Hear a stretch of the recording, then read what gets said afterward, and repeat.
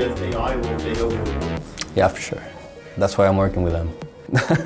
I don't know how to answer that. At Prodrive, we're always innovating by creating new technologies.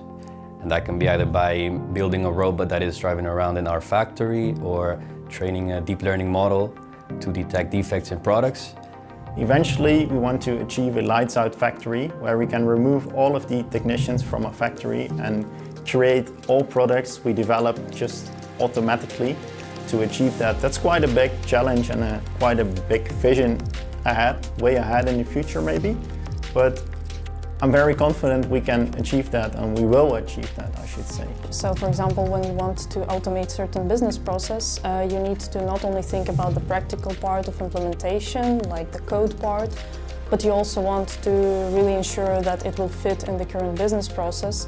So you need to do also some research on that part. Within embedded computing systems, there's a lot of different products that are being made. So if I look at the software I worked on, that ranges from small embedded products that have a single microprocessor that run small software stacks that are optimized for efficiency and for low cost.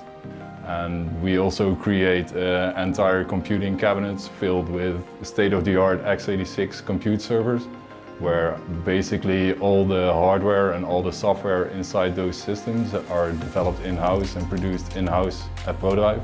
Yeah, we have a whole testing platform that's developed by Prodrive. Also interfaces with hardware that we develop ourselves, which provide us with a very flexible system that's scalable. I think you never know what tomorrow's challenge will be, but it will be there, and you will find a way to cope with this challenge, and you will find a way to improve yourself.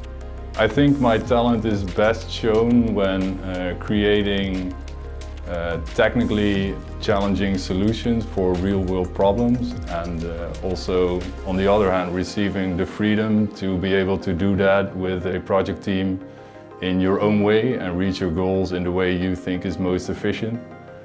And I think that works very well here at Prodrive.